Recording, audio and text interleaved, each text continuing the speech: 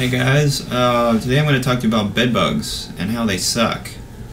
I've been dealing with bedbugs for months because the winter wasn't cold enough, for the same reason why there's more pollen around. They bite you every night, they increase anxiety and emotional disorders, and they cause you to snap and go crazy sometimes. It's not serious all the time, but it's like more like dwelling on it and really just knowing that you're going to go to sleep and you're going to wake up with bites the next morning.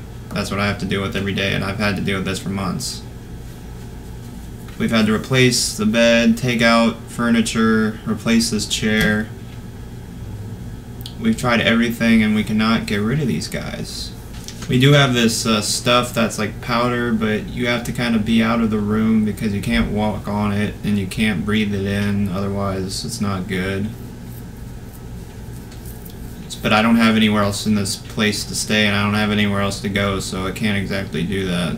So I'm basically saying another way to decrease anxiety is to get rid of bed bugs.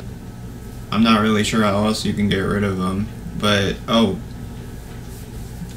if you have a mattress, you want to put plastic wrap over that, and you want to have a bed off the ground. I sleep on the ground, that's why the bed bugs are still kidding me, because I have a mattress on the ground. But if you have just a regular bed that's off the ground, you want to wrap the legs in plastic or something like that. Rub Vaseline over any wooden legs so that they can't climb up with Vaseline, stuff that you rub on your chest and stuff. So get rid of those bed bugs. That is important. I'm still working on it myself.